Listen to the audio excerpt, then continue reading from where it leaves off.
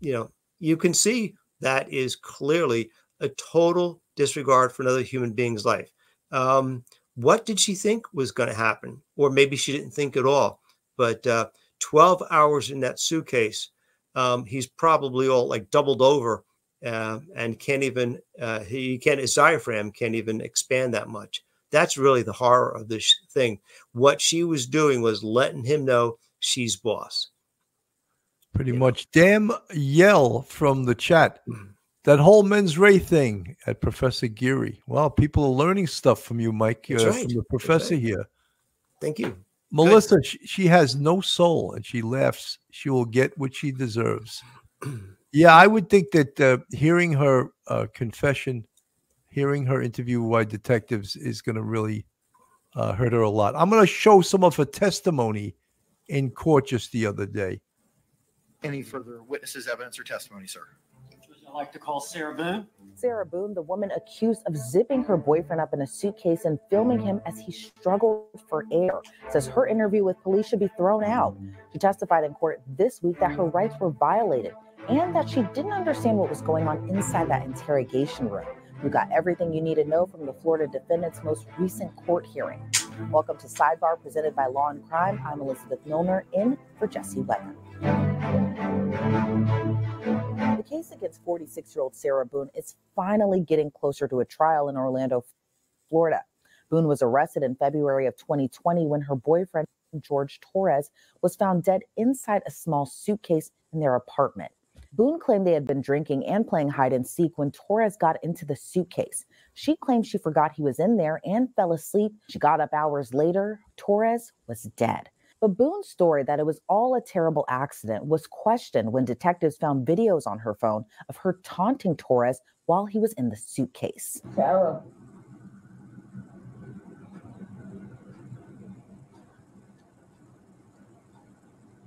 For everything you've done to me. Sarah. For everything you've done to me. Sarah. Thank you. Jury selection is expected to begin in the case next week, so the attorneys have been hammering out last-minute motions with the judge, including wanting to throw out an interview Boone did with police after Torres was found dead, as well as a motion to allow Boone to wear makeup and civilian clothes during trial. So let's take you back to February of 2020. When the investigation first started, Orlando detectives spoke with Boone at the scene in their police car, and she agreed they could take her phone. She claims when she contacted them to get her phone back the next day, they tricked her into coming to the station for an interview where her attorney argues she wasn't properly Mirandized. You know, Mike, one of the things is that, first of all, Kat in the chat, thank you so much for the 1999 super sticker. Very much appreciated. But the police tricked her into coming in by saying, oh, you want your phone back, you got to come in and we'll give you your phone. Unbeknownst to many people in the public, the police are allowed to trick you. It's called a ruse, commonly known in the criminal justice field. If they know that they want to interview you and they know that you don't want to get interviewed, they can trick you into coming in the way they did in this case. And a defense attorney can argue that my client was tricked, and the judge could say, yes, case law says the police are allowed to do that. You want to speak upon that, Mike? Yeah, the Supreme Court is ruled on this, and all the courts in every state has ruled on this because everyone has tried this. Every defense attorney has tried this. So long as the police obey the law when it comes to the Fourth Amendment, the Fifth Amendment, the Sixth Amendment, Miranda, search and seizure, things like that, they can say things to you and suggest things to you that may be untrue in order to see how you react. So they may want to talk to her, but they don't want to drop off her phone and stop off at her house because they would need permission to come into her house, and she could deny it, and then they won't even get a chance to talk to her. So you say, come on down to Station House. We'll give you a phone back. Okay, come on down. Oh, by the way, could you just do us a favor? We just want to ask you a few questions. That's all. No problem whatsoever. We see this. We saw it in the Soto case. That's the way it goes. They're not violating any sort of constitutional right. They can always say and suggest things that may be untrue just to see how you react. There's not, that is well-defined case law. A lot of defense attorneys will always raise that. They'll always, pound on the table, my client has been tricked. But that is not the case when it comes to, judges in any state in the union. That's something that is clearly allowable under the Constitution. Mike, when I was a sergeant in Manhattan North Homicide Squad, when we would have an important witness or perpetrator to interview, many times they would say, interview me right here. And we say, no, that's not how we do things.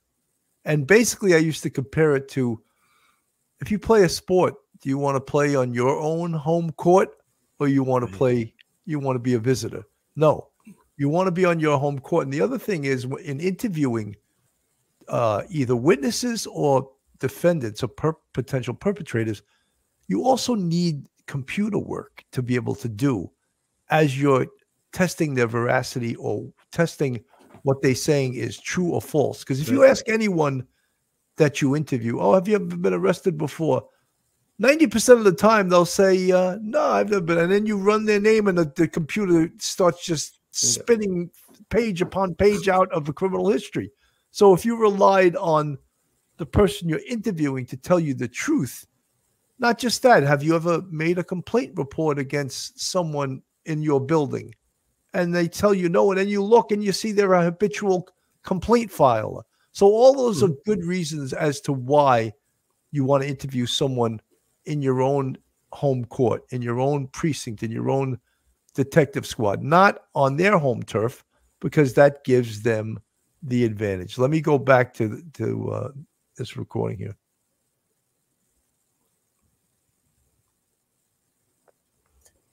Here's some of what she had to say in that 2-hour interview. My intention was not to leave him in there. Please understand that. My intention was not to leave him in there. But you went upstairs thinking that he could get himself out, but the video shows That's what I told point you. can I see his fingers. And He'll be up here any minute. And then 30 minutes later, he didn't show. And he's telling you And I he didn't can't wake breathe. up. Do you He's think not he's able to get out. joking? You told me he was laughing, and We were the before. video, there's no When we first got in there, both of us were. So how long was he in there for?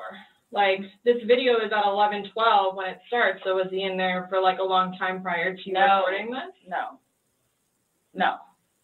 So it goes from funny to no longer funny, But you're the only one laughing. But I didn't think that he was like panicky. Like So pushing up on a suitcase saying, Sarah, Sarah, Sarah, I can't breathe. George has done that in the past before too, where it's just like he thinks that he's woe is me kind of thing, where it's like He's never been locked in a suitcase. That's where he couldn't get out. So it's kind of, I thought it was the boy the oxygen crying wolf kind of thing. Okay. And again, my plan. But nowhere in there is he laughing, is he joking. He is begging. And you're the only one laughing. Okay. And you're the only one saying derogatory comments, like you're mad. No. Every day we cover a lot of chilling stories, just like Sarah Boone's case on Sidebar and Law and Crime.